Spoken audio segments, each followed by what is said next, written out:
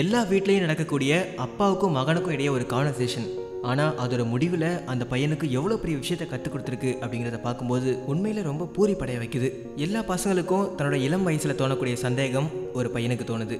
அதை அவங்க அப்பாட்ட கேட்குறான். அப்பா, வேல்யூ ஆஃப் லைஃப், வாழ்க்கையின் மதிப்பு அப்படின்னு எல்லாரும் பேசுகிறாங்களே, அப்படின்னா என்னப்பா அப்படின்னு. அதுக்கு அவங்க அப்பா அவன் கையில் ஒரு கல்லை கொடுத்துட்டு, தம்பி, இதை மார்க்கெட்டில் போய் நீ விற்க போகிற, ஆனால் யார் என்ன கேட்டாலும் நீ வாயை திறந்து எதுவுமே பேசக்கூடாது, விலை கேட்டால் மட்டும் கையை உயர்த்தி 2ன்னு காமிக்கணும் அப்படின்னு சொல்கிறாரு.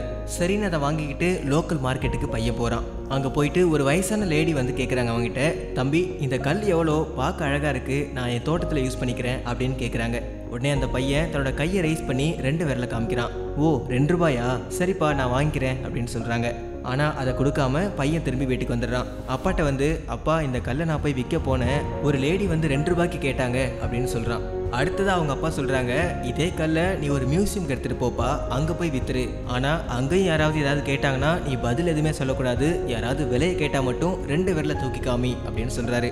அதே மாதிரி இந்த பையனும் அந்த கல்லை எடுத்துக்கிட்டு போய் மியூசியமுக்கு போகிறான். அந்த மியூசியமில் இந்த கல்லை பார்க்குறவங்க, நல்லா இருக்கே, இது எவ்வளோ அப்படின்னு கேட்குறாங்க. உடனே அந்த பையன் பதில் சொல்லாமல் 2 விரலை மட்டும் தூக்கி காட்டுறான். ஓ, இது 2000 ரூபாயா, சரி நாங்களே வாங்கிக்கிறோம் அப்படின்னு சொல்கிறாங்க. ஆனால் அங்கேயும் அதை விற்காம அந்த பையன் உடனே வீட்டுக்கு வரான். அங்கே போய் அப்பாட்ட சொல்கிறான், அப்பா, அந்த மார்க்கெட்டில் இந்த கல்லுக்கு 2 ரூபா தரேன்னு சொன்னாங்கல்ல, இப்போ இந்த மியூசியமில் 2000 ரூபா தரேன்னு சொல்கிறாங்கப்பா அப்படின்னு. உடனே அவங்க அப்பா, தம்பி, கடைசியாக நான் ஒரு இடம் சொல்கிறேன், அங்கே போய் இதை வித்துட்டு வா அப்படின்னு சொல்கிறாரு. அதாவது பக்கத்திலே ஒரு விலை மதிப்பற்ற கற்கள்லாம் விற்கக்கூடிய ஒரு கடை ஒன்று இருக்குது, அந்த கடையில் போய் இதை வித்துட்டு வா, ஆனால் அங்கேயும் யார் என்ன கேட்டாலும் நீ பதில் சொல்லக்கூடாது, எவ்வளோன்னு கேட்டால் மட்டும் 2 விரலை மட்டும் தூக்கி காமி அப்படின்னு அப்பா சொல்கிறாரு. சரின்னு அந்த பையனும் அந்த கல்லை எடுத்துக்கிட்டு அந்த கற்கள் விற்கிற கடைக்கு போகிறான். அங்கே இருக்கவங்கள்ட்ட இந்த கல்லை போய் காமிக்கிறான். அங்கே இருக்கவங்களுக்குலாம் ரொம்ப ஷாக். யாருக்குமே கிடைக்காது இந்த அபூர்வ கல் உனக்கு எப்படிப்பா கிடைச்சது, இதோட விலை என்னப்பா அப்படின்னு ரொம்ப ஆச்சரியத்தோட கேட்குறாங்க. அதுக்கு அந்த பையன் பதில் எதுவுமே சொல்லாமல் 2 விரலை மட்டும் தூக்கி காட்டுறான். ஓ, இது 2 கோடியா, அப்போ நாங்களே வாங்கிக்கிறோம் அப்படின்னு சொல்கிறாங்க. உடனே அந்த பையனுக்கு என்ன சொல்கிறதுனே தெரியாமல் ஓடோடி வீட்டுக்கு வரான். வீட்டுக்கு வந்து அப்பாட்ட சொல்கிறான், அப்பா, 2 ரூபாய்க்கு அந்த கல்லை ஒரு பாட்டி கேட்டாங்க, 200 ரூபாய்க்கு மியூசியமில் கேட்டாங்க, ஆனால் இங்கே 2 கோடி ரூபாய்க்கு கேட்குறாங்கப்பா அப்படின்னு சொல்கிறான்.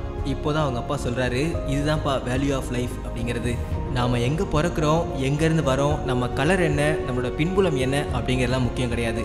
நம்ம எங்கே நிலைநாட்டிக்கிறோமோ அதுதான் நம்ம வேல்யூ ஆஃப் லைஃப். உன்னுடைய மதிப்பு 2 ரூபா தான் அப்படின்னு நினைக்கிறவங்க கூட நீ இருந்தனா உன் மதிப்பு 2 ரூபா தான். அதுவே உன்னை சுற்றி இருக்கிறவங்க உன்னை 2 கோடி ரூபாய் அளவுக்கு மதிச்சாங்க அப்படின்னா அதுதான் உன்னோட வேல்யூ ஆஃப் லைஃப்.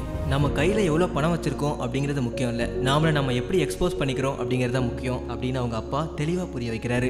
ஆனால் இதில் ஒன்று மட்டும் நிச்சயம், உலகத்தில் மனுஷனாக பிறந்த எல்லாருக்குள்ளேயும் ஒரு டைமண்ட் கண்டிப்பாக இருக்கும். அதை தேடி கண்டுபிடிச்சி அதை சரியான இடத்துல நம்ம செலுத்தணும் அப்படின்னா கண்டிப்பாக நம்மளுடைய மதிப்பும் கூடிக்கிட்டே தான் இருக்கும் அப்படின்னு அப்பா சொல்கிறத கேட்டு நெகிழ்ந்து போகிறான் பையன். இது மாதிரி ஒவ்வொரு வீட்லேயும் அப்பாவுக்கும் மகனுக்கும் உரிய கான்வர்சேஷன்ஸ் நிறையவே நடக்கும். அதில் நிறைய பயனுள்ள விஷயங்களும் பாடங்களும் நமக்கு கிடைக்கும். ஏன்னா நம்ம அப்பா அம்மாவுடைய எக்ஸ்பீரியன்ஸும் வழிகாட்டுதலும் தான் நம்மள நல்ல வழியில் நகர்த்தக்கூடியது.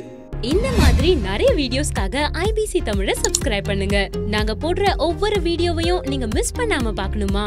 அப்போ கீழே இருக்க பெல் பட்டனை மறக்காம கிளிக் பண்ணுங்க.